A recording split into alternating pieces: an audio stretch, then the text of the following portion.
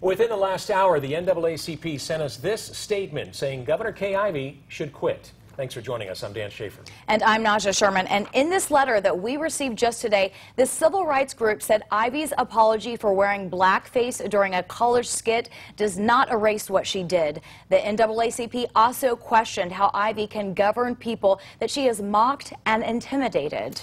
And the organization said the blackface skit still shapes who she is today and pointed to bills she signed to protect the Confederate flag and monuments. Race is almost always a topic people shy away from when talking on camera. But we sent our Way 31's Shosh Bedrosian to downtown Huntsville to ask people how Alabama learns from its history and moves forward as a diverse community.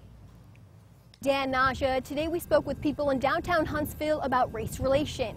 Now, even though it is a heavy topic for strangers to converse about, we asked if Governor Ivey should resign from office, and we got passionate answers on both sides.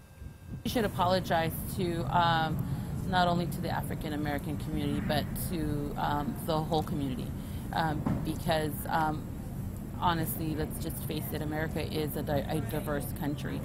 Racism is completely unacceptable. It's an attitude. It's the way people think. You want to ensure that the appropriate officials with good knowledge and wisdom are there to represent the people impartially without bias. Governor Kay Ivey went to Auburn University at a time where there was bias. This week, Ivey admitted to wearing blackface as part of a college skit, but said she doesn't remember doing it. I asked people if the governor should face consequences for what she did more than 50 years ago. If I were to say I did do that, that was who I was in college. I've grown throughout the years. I think the people would respect that response, not so much the action itself, but the response. To apologize for it, keep talking about it, explain the situation, and let it go. I don't think she needs to quit. Trust and hope, considering today's time and the current administration and what's happening. So it's impossible to know what everyone thinks, but from the people I spoke with, their message was clear. What happened in our past cannot happen again. Sadly, everybody has some form of either direct or indirect racism in them. You just have to pay attention to what you're doing. But blackface has never been, that's demeaning an entire race. It's wrong. It's just wrong. American community know that you are there for them and not that person. Reaching out to them would just, I think, speak a lot more, not only to that community, but to the whole world.